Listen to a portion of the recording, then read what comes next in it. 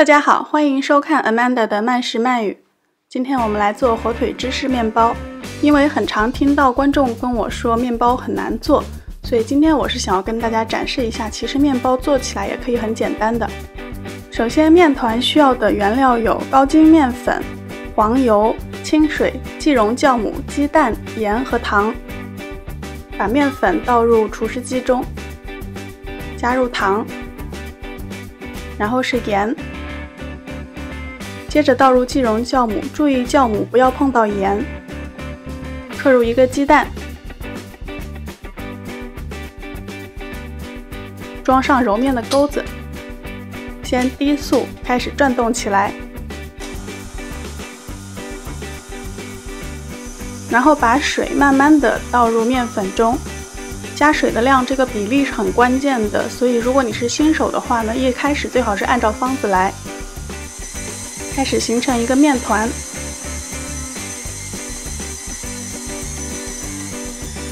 如果你有厨师机或者面包机，这些可以帮你揉面的工具当然是最好。没有的话，下面我就来展示一下怎么用手揉面。当面团成型之后，转移到案板上，用一个手的掌根把面团往外推，再把远端收回来，让面团形成一次折叠，重复几次这种折叠。这个是能够帮你最快速、最省力的形成面筋的一个揉面的动作。然后把面团转90度，继续进行这种拉长再往回折叠的动作。一开始面团非常的黏，揉上3-5分钟之后，你就会发现面团开始变光滑了。然后你可以试着把面团扯出一张膜来。如果能够扯到一个还比较薄的膜，这个时候就可以加入黄油了。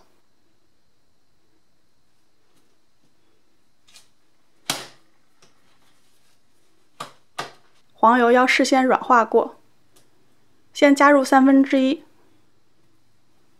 抹在面团上，然后把黄油包在里面，然后开始揉搓。这个时候你不是要形成面筋，而是要让黄油充分的融入到这个面团之中。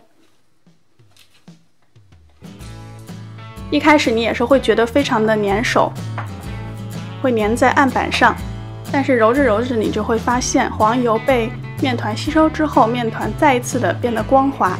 你可以感觉到面团吸收黄油之后的那种变化。然后呢，再加入第二次1/3的黄油，还是同样的方法，软化的黄油抹在面团上，包在里面，然后揉搓。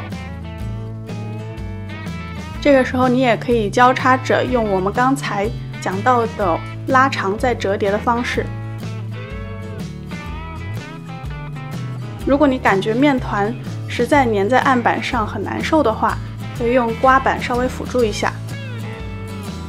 就这样不断的重复，一直到所有的黄油分3次都完全的加入了面团之中，并且和面团融为一体，混合均匀。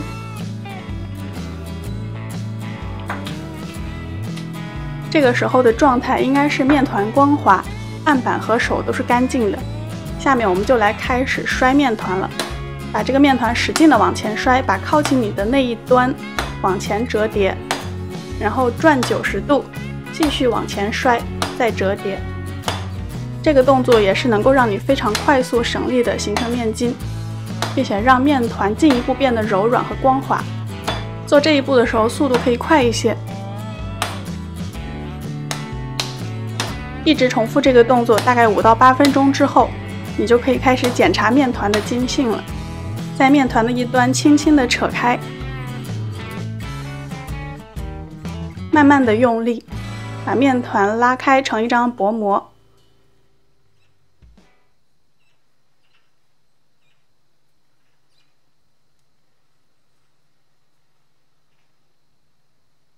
当你发现这张膜可以薄到透光，不容易破掉，而当你使劲把它扯破之后，它的边缘是比较光滑的，这个时候就说明这个面团揉到位了。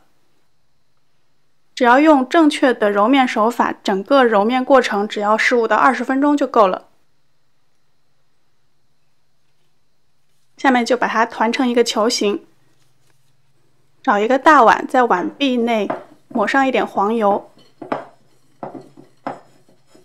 把面团放进去发酵，盖上保鲜膜，放在一般的室温之下，大概25度左右，不需要温度特别高，发酵1到2个小时，直到这个面团发到2倍大。注意不要发酵过度。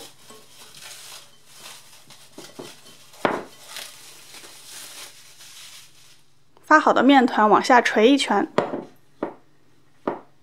把里头的空气排出来，然后转移到案板上，这样均匀的四处按压，把里头大的气泡都排掉。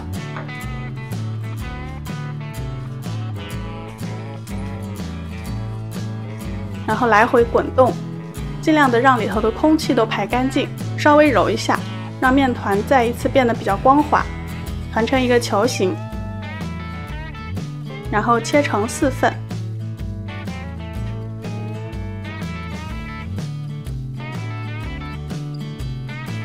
再把每一份小面团团成一个球形，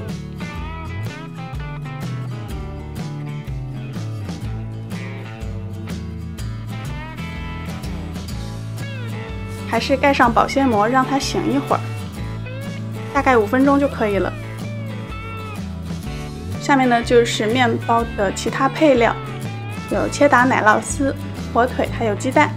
在案板上抹上非常少许的干粉，取一个小面团，按扁之后擀成椭圆形，让它比火腿片稍大就可以了。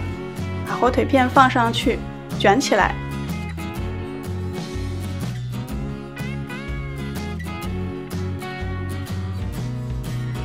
把收口处捏紧，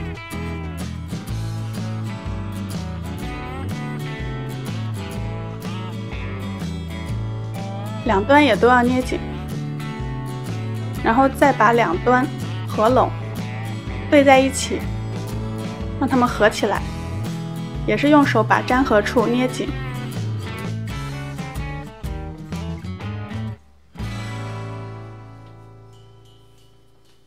然后呢，在刀上抹上少许的面粉，纵向的在上面划一刀，不要完全切断，就让这个面团可以展开就行了。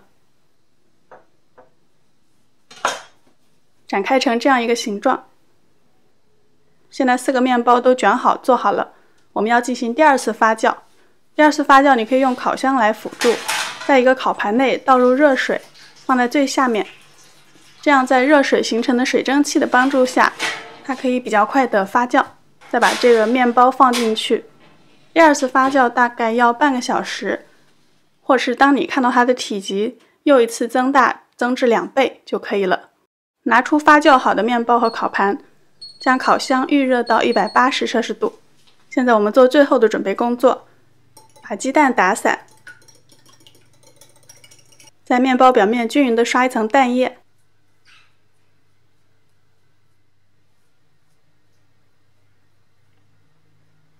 然后把奶酪丝撒上去，只撒在中间就可以了。放入预热好的烤箱，放在中下层，180度烤20分钟，直到奶酪全部融化，面包表面都烤成金黄色，就可以出炉了。出炉后立即转移到架子上晾凉。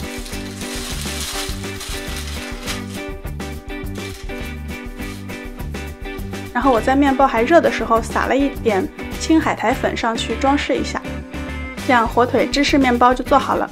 注意好揉面和发酵2个过程，烤出来的面包就会蓬松又柔软，配上香浓的芝士和火腿，在它还有一点温热的时候吃，感觉最好了。手工揉面的面包虽然需要你花点力气揉面，但是通过这个过程你会更加了解面粉和面团的特性。当你把一团黏糊糊的面揉成了一个光滑柔软的面团之后，会很有成就感的。希望大家喜欢这一集慢食慢语。其实呢，今天这一集也是慢食慢语的最后一集，或者说是第一季的最后一集。我最近在筹备新一季的美食节目，所以这一集更新之后呢，整个10月份都会停播。但是大家不要担心，新的节目会有很大的品质上的提升，以及内容上的丰富，将会在11月份重新回来跟大家见面，敬请期待。最后呢，还是别忘了点赞、订阅我的频道，到微博或是微信上来关注我，我会把详细的图文菜谱发布在微博和微信上，还有新的节目的相关信息也会及时的更新在社交媒体上。最后，谢谢大家的收看，咱们11月份再见。